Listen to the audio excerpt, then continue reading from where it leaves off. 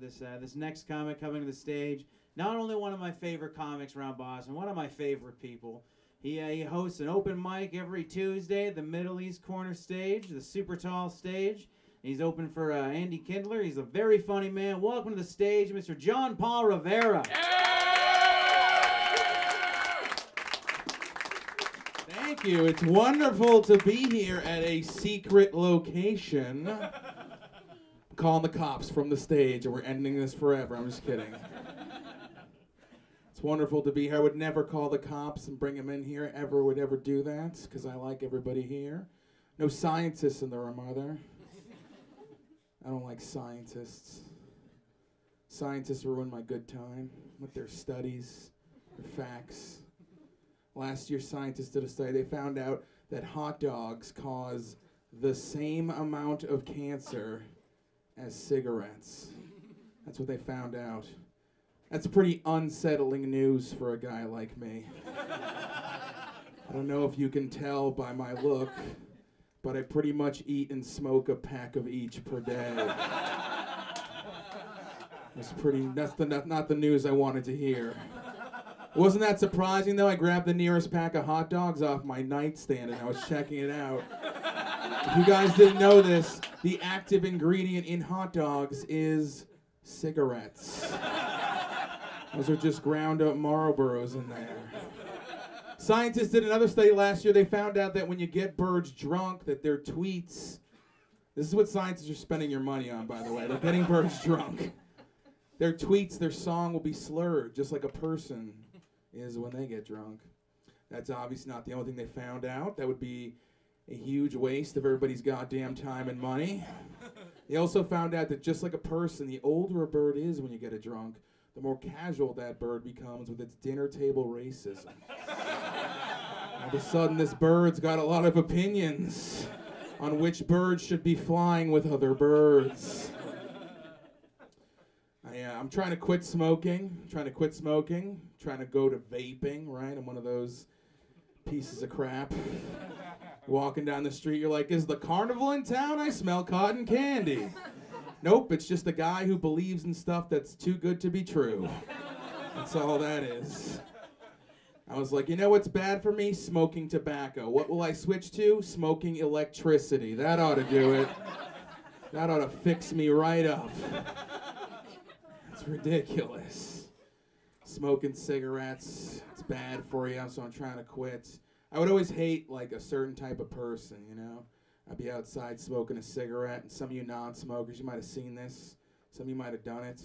Someone will pass through my secondhand smoke. They'll do this really loud, conspicuous, hacking cough to, like, let me know how much I've, like, fucked up their day by existing. You know, someone will pass through your secondhand smoke. They're like,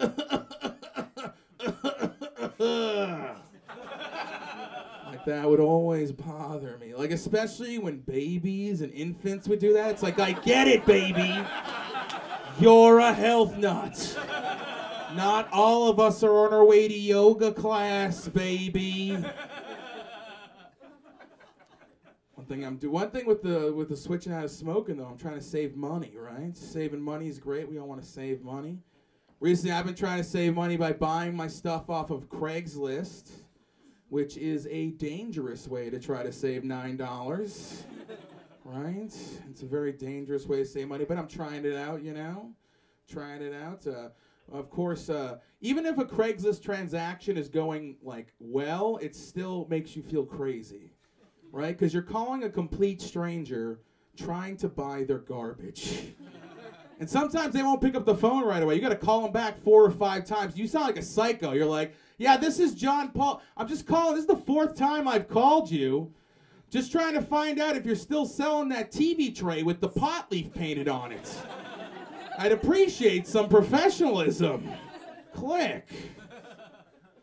It's crazy. I mean, a Craigslist transaction, you know, what's the number one thing you worry about? Murder. Of course, that's a big fear, right? Another thing to worry about? Bed bugs.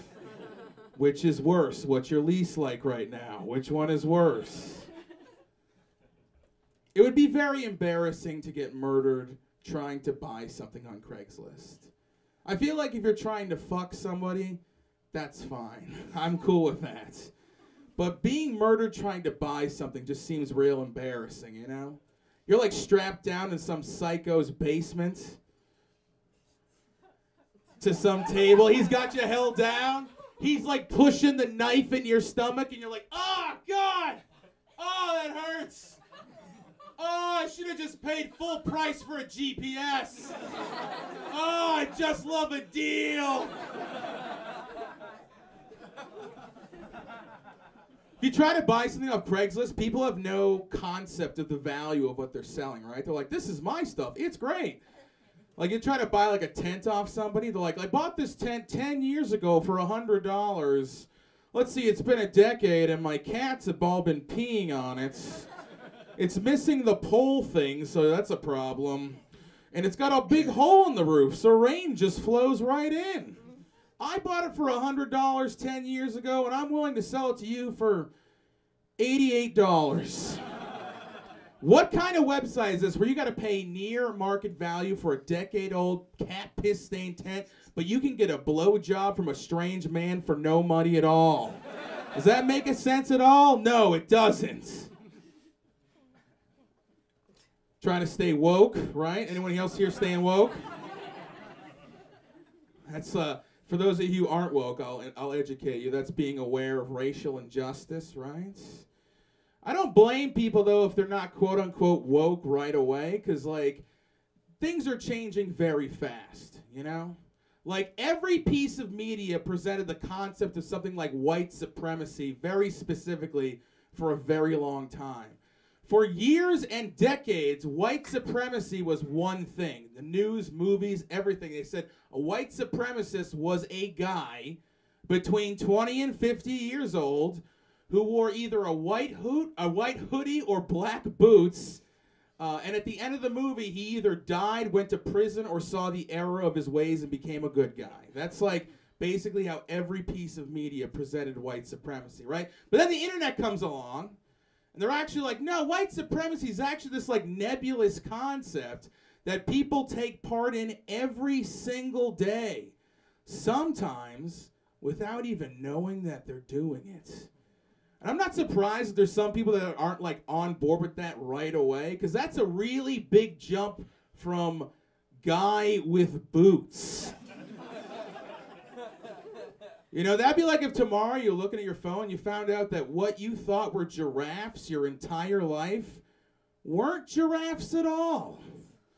And as it turns out, you're a fucking giraffe. And you've been a giraffe your whole goddamn life. And just about everything you've been doing all day has been keeping other smaller-necked animals down. I would never keep you folks down. Thanks so much, very much. I'm John Paul Rivera.